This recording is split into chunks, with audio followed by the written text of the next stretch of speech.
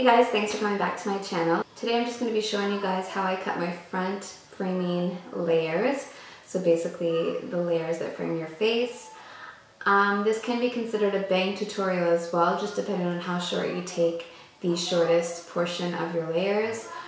For me, I kept them a bit longer just because I like to tie my hair back without any hair falling out. So I debated whether or not I'd cut them shorter. For me, if I were to do my long side swept bangs, if you will, I probably would have cut up to my chin, whereas I cut maybe 2 inches below my chin. That's the shortest piece there. So yeah,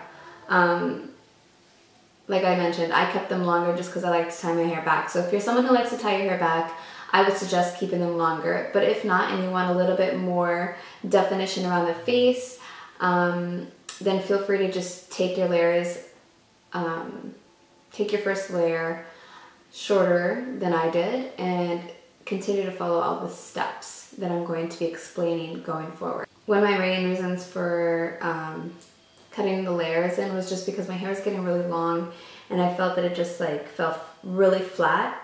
So, because there's not a lot of volume to my hair as is, so cutting the front layers gives a little bit of volume in the front and a little bit of dimension, you know? So that's the reason why I like to cut front framing layers every once in a while. So if you want to see how I do it myself and you wanted to give it a try, then just keep watching and hopefully you guys learned something. With my dry ass lips. Okay guys, so to start off you'll need a tail comb, a wide tooth comb, a pair of scissors, 2 clips, hair tie, and let's go. So you're just going to part your hair down the center. No matter where you part your hair naturally, for this you're going to want to part it down the center. And then taking your tail comb or your fine tooth comb about 1.5 inches to 2 inches into your hairline, you want to comb down towards the back of your ear, stopping at the top, creating kind of like a rectangle shape. Then you take your hair tie and you just tie back the bigger section of hair so that it's out of your way and you don't get, confused and messy. So starting from the top, you're going to create a triangle. A rough guide would be the highest peak of your eyebrow or the center of your eyeball, if you will. It's kind of hard to say because everyone's face is different and proportioned differently. So it's just a rough guideline. Basically what you're doing is you're creating a larger triangle from the 2 triangles, and that is going to be your starting point guide. So with your fine tooth comb, you want to comb straight down, causing tension with your hair between your 2 fingers, causing tension.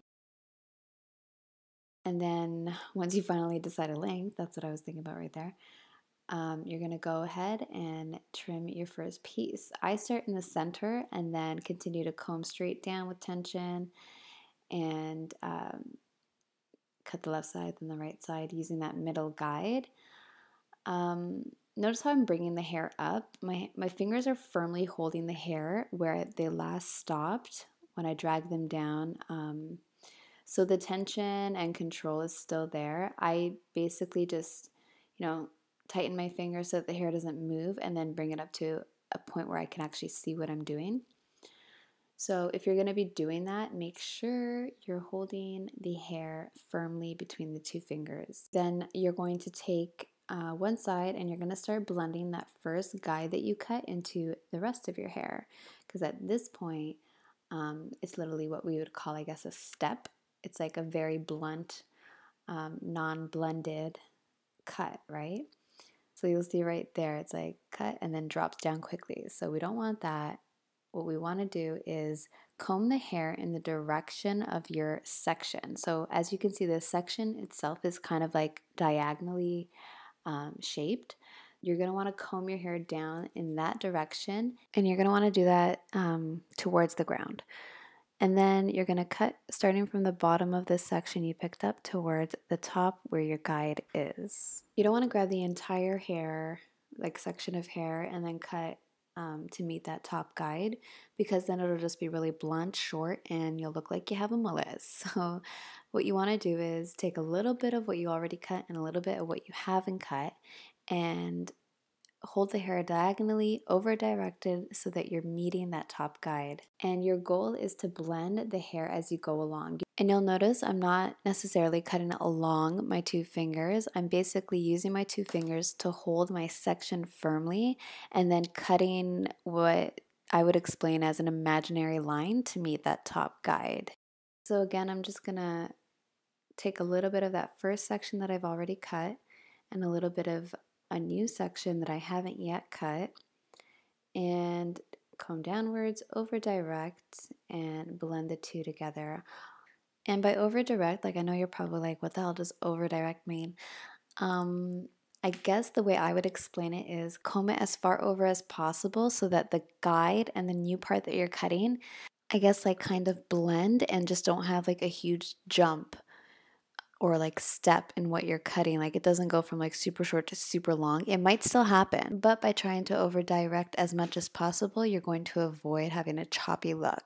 So now you're going to continue that middle part all the way to the back and section your hair off into two sections, combing the hair frontwards. And guys, watch this video way more than one time if you're going to try doing this yourselves, because I'm kind of having a hard time explaining it. And so you'll want to see what I'm doing as well as kind of hear what I'm doing, read what I wrote, and kind of figure out what the hell I'm talking about. But yeah, so here we go again. We're basically doing the exact same thing, combing forward, and you want to connect that first cut guide with your hair as you go down, but you don't want to chop it off bluntly and have a mullet. So you're going to want to over direct using your fingers as a guide. And see how I'm only trimming the top portion of that section that I even have picked up? Because to me, that's too big of a chop. So I'm not comfortable with it. So I'm going to go in again, comb again, over direct again, until I'm comfortable with the length that I'm chopping off. See, that's a bit less of a section now. It's hard. I'm not holding it properly. So there's the top guy that I want to cut towards. So I'm cutting to meet it, but I've left the bottom portion of the section I picked up because I don't want to chop off too much. So I'm going to comb again, over direct, so that I took a little bit of that last cut and I'm blending it with the new cut. Get it? A little bit of the last section you cut into the new section. That way you're not having a gigantic jump in length.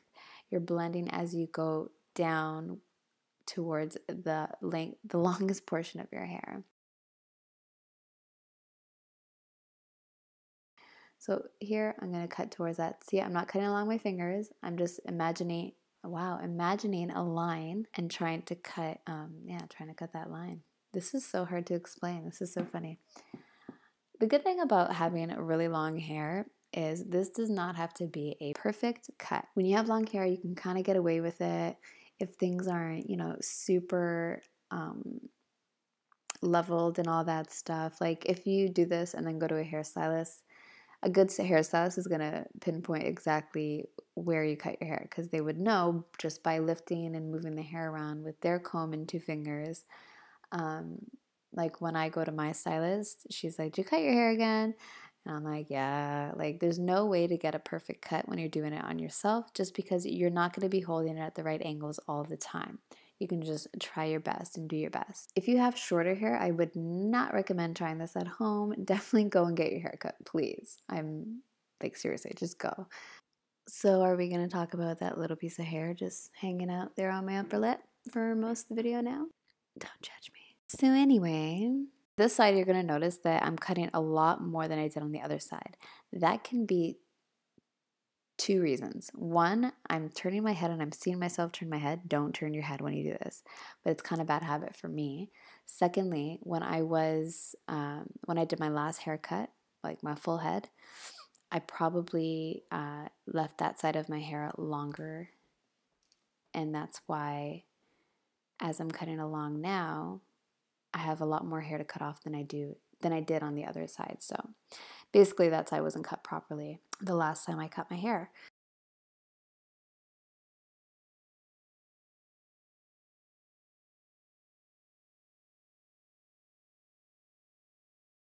See how that was a huge jump? So I'm going to comb again until I'm comfortable, and then I'm going to cut a line, an imaginary line.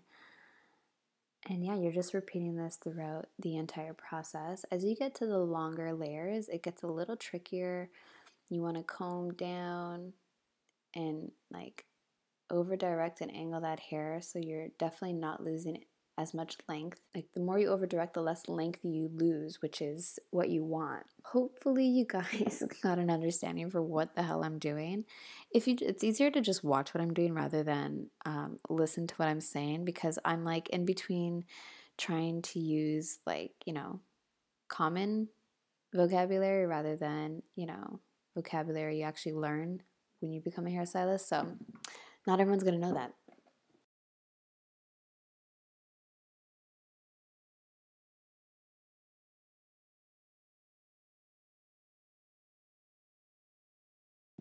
Okay, so now I'm just going over with my fine tooth comb. This is gonna help really show me where the unbunded areas are, because it's holding the hair a lot closer together, a lot like firmer. So I'm just gonna go in, do the exact same process, and just clean it up a little bit.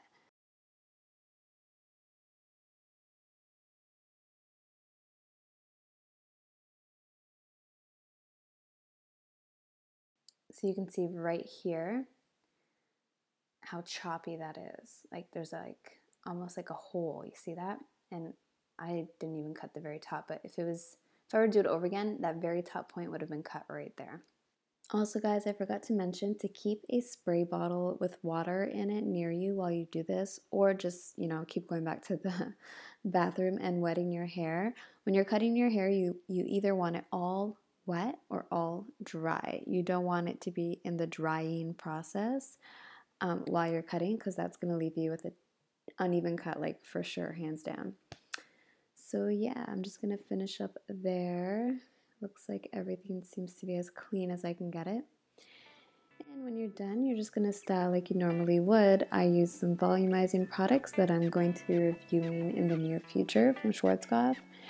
And yeah, you'll see here now all of a sudden I have more dimension framing my face, a little bit of oomph rather than just long hair that hangs and looks all scraggly. So hopefully you guys will try this yourselves if you're confident enough. If not, that's totally cool. I just hope you guys enjoyed watching me do it. I will see you guys in the next one.